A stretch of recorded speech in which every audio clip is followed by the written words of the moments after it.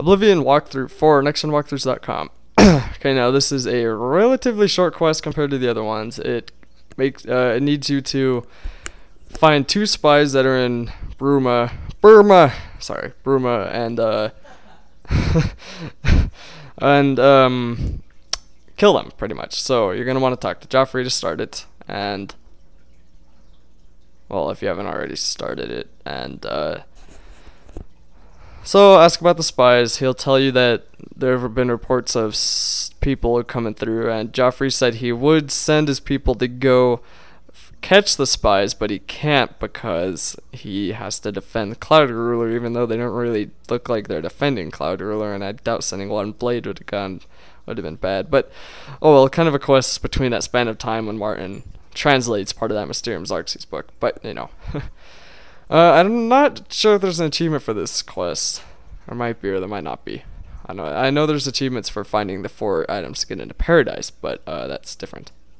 So anyway, the first person you're going to want to talk to is up here, and it is Captain Stefan.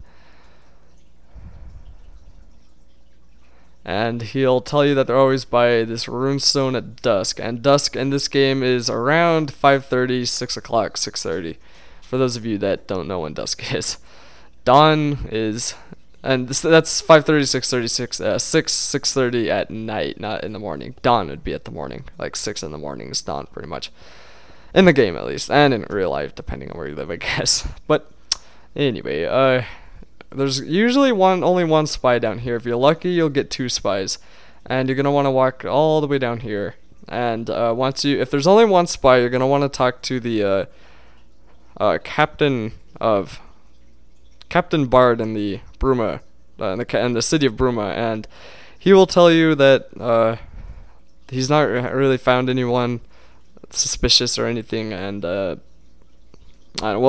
get to that when we get to it. But for the first part, you're gonna want to come down here, and of course following your marker. But why am I saying but? Anyway, you're gonna want to come down here, and there's a rock above the runestone that you can just hide on and sit there until you see the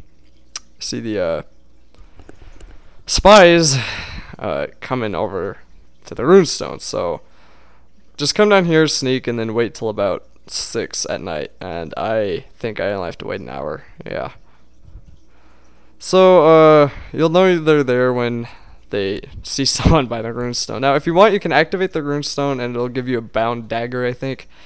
And I don't activate the runestone because I don't want that dagger, and it only lasts temporarily, and if you equip another weapon while using that dagger, the dagger will disappear and you'll have to go back to the runestone after a day. Now after you kill the spy, you're going to want to get the spy's key. I think it's her. You're going to want to get her key and the basement key.